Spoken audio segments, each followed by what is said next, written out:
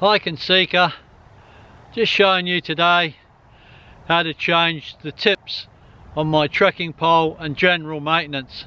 I've got the Komperdell poles. They're an aluminium composite pole, and this is all I need to do to take the tips off this pole. To take the pole there, and you get a crescent spanner like that, so it just slides nicely up and down the pole.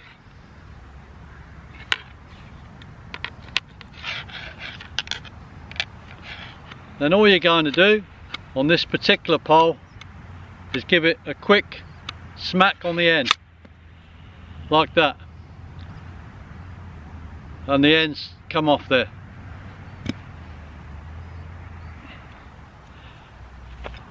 Here's the tip off the end. You got the carbide tip there, and I've only replaced them once, but I bought this whole unit here off Amazon, and I think at the time it was about $30 for the whole thing with a carbide tip already in there.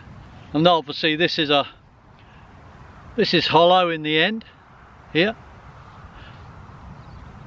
so when you put it back on, you just slide it on like that, and because it's tapered, the more you use it and press on the tip, the tighter it gets. There's no glue underneath it or anything like that. The carbon fibre poles, some of them aren't tapered, they're just straight. On this tip here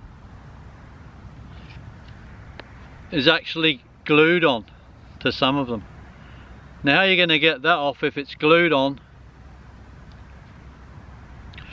You can heat some water up to boiling point and put this tip here into the boiling water for about 10 minutes, and that will soften the glue up underneath, and then you should be able to hit it with the crescent spanner again and take it off like that. And then some of the lecky ones have got a pin through them, and you can change them by taking the pin out.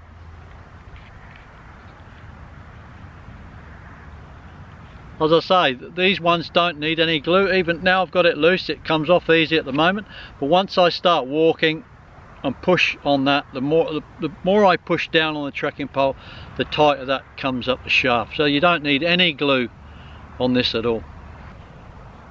That's the same with the carbon fibre ones. Once you've got the tip off, if you want to glue it on, I'd suggest you just use some good silicone, like a bathroom sealant, something like that, clear sealant. Put a couple of dabs of that on, then put your plastic end back on. And also with the trekking poles, I mean, obviously not every time, but when you're going out in really muddy conditions, you take them apart like that, so you've got all the parts like that. That's the top one. There's not much you can do about that one, they both feed into that one. But these two here,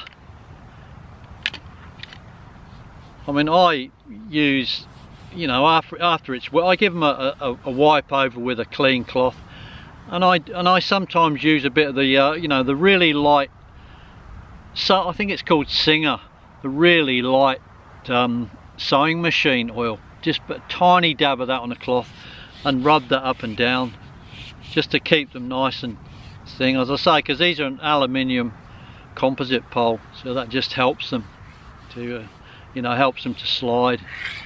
Well, yeah, that's all I do with those. Because this pole's hollow, the one thing you don't want to do is start grabbing the end with a wrench and taking it off that, you know, trying to pull it off that way, because that way you make it harder for yourself, because you're crushing the pole at the same time. So as I say, there's absolutely, with these types of poles, there's absolutely no need to use a wrench on them. Some of the poles you can actually try and change the tip. Some of them have got, you can actually pull that apart, but these ones are a fixed unit. I just think for the amount of times you actually have to change them, which is, with these tungsten carbide tips, they're really hard, so you know, you don't change them very often. So for all the trouble, you might as well just, as I showed you, just knock the end off and buy a whole new end. So you know, if you're doing that every couple of years, you know, that's not a lot of money, and it's a lot less hassle, let's put it that way. I hope you found that useful. Hike and Seeker signing out. Hope to catch you on the next video. Bye for now. Take care.